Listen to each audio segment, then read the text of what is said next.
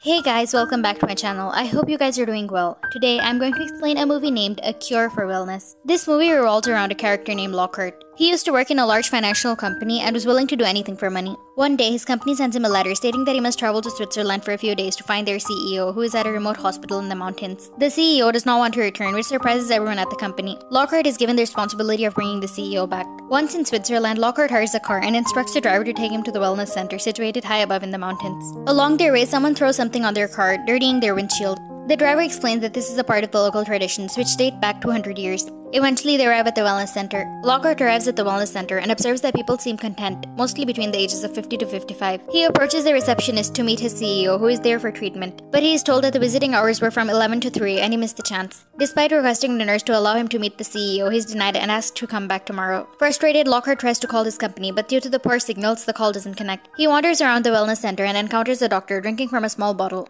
Curious about the medicine, Lockhart inquires and learns it's a vitamin supplement. He shares the purpose of his visit with the doctor, who schedules a meeting for the next morning. On his way back to the hotel, Lockhart encounters a peculiar girl standing in front of the fort. Later, while driving, they have an accident with a deer suddenly crosses the path.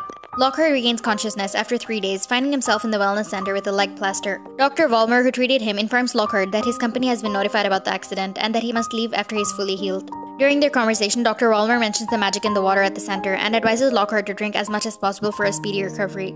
Following the advice, Lockhart notices a small insect in the glass while drinking, but does not pay much attention to it.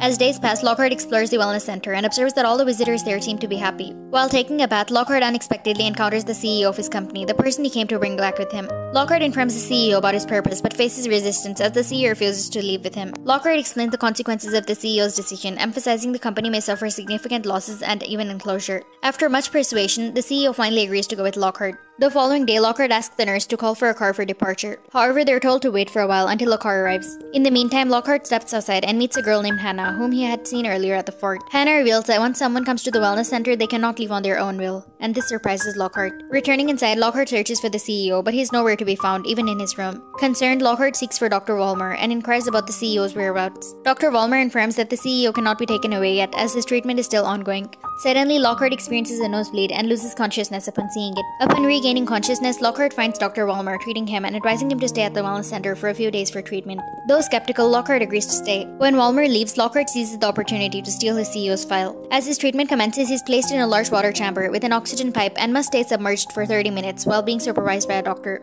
During the treatment, the doctor gets distracted by a nurse, and Lockhart faces an unsettling situation as fish surround him in the water, causing his oxygen mask to come off. He struggles to get out, prompting the doctor to intervene and dismiss the incident as a hallucination. Afterward, Lockhart is sent to his room where he tries to make sense of the CEO's file, but it only proves to be confusing. The next day, he seeks advice from an old woman, another patient at the wellness center. She reveals a disturbing story of the place where 200 years ago, the king conducted experiments on the people. The town below them reportedly found numerous corpses, leading them to believe that the deaths were the result of king's experiments. Before departing with the worker, the old woman cryptically warns Lockhart about the darkness of the place and how nobody ever returns from coming here. Lockhart's suspicion grows stronger and he becomes determined to investigate what is truly happening in the town below the mountains. He decides to venture there to uncover the truth.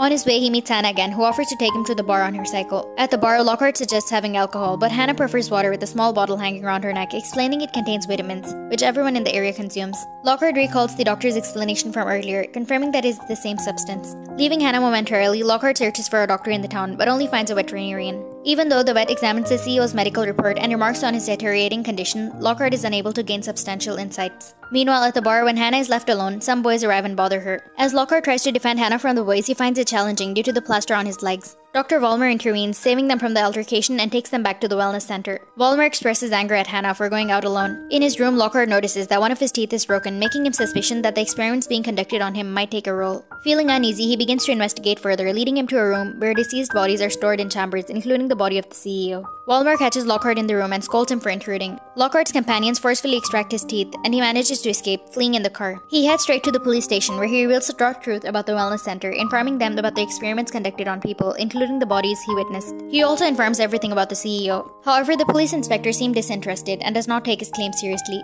During this encounter, Lockhart notices that Vollmer possesses the same vitamin bottle he saw with Hannah earlier. Walmer arrives at the police station with the supposedly dead CEO, perplexing Lockhart. Walmer manipulates the situation, presenting Lockhart as a mental patient and requests the officer to let him go, claiming that Lockhart has a mental illness. Lockhart starts to feel unwell, realizing that he needs treatment too. One day, while lost in thought, he removes his leg plaster and discovers he can walk properly. He ventures into an experiment room and finds horrifying pictures of fish that eat humans alongside a pool of water where the old woman's body is dead. Hannah also feels disturbed and confides in Dr. Walmer, who considers her as her own daughter. Lockhart raises an alarm accusing Walmer of experimenting on and killing people, but nobody believes him, considering themselves as patients. They capture Lockhart and place him in a filter chamber where Walmer explains that the water they consume is the sweat of residents, granting them to extended lifespan. Hannah is revealed to be all grown up and set to marry Walmer. Lockhart, feeling responsible for her, decides to uncover the truth and learns from the book that Walmer is the same king from the story. Walmer's sister was his wife, and Hannah is their daughter. Walmer forcefully marries and confines Hannah, prompting Lockhart to intervene. During their confrontation, Walmer's true face is unveiled, terrifying Lockhart. A fire breaks out during the struggle, and Hannah strikes Walmer with an axe, killing him. Lockhart and Hannah escape from the burning hospital, where the mentally unstable patient stands.